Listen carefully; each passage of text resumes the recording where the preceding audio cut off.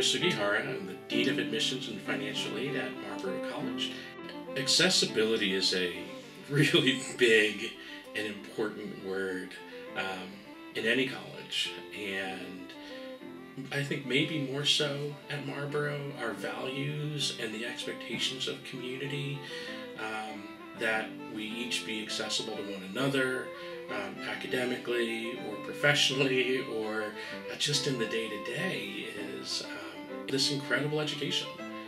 We have this education that is built on a very close interaction with the faculty, not a faculty member, but the faculty, whether it's the start of the plan of concentration, the plan of concentration, or the orals. And that accessibility is critical. And plans of concentrations that I've seen and discussed with students, there's a wow factor there that you won't find anywhere else. And the fact that we do that and we've done that historically just tells me that this college, this particular college, and I've been at a lot of places, but I'm really adamant that this particular college is a resource for future generations of students.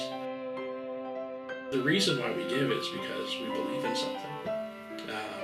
And, I think, I believe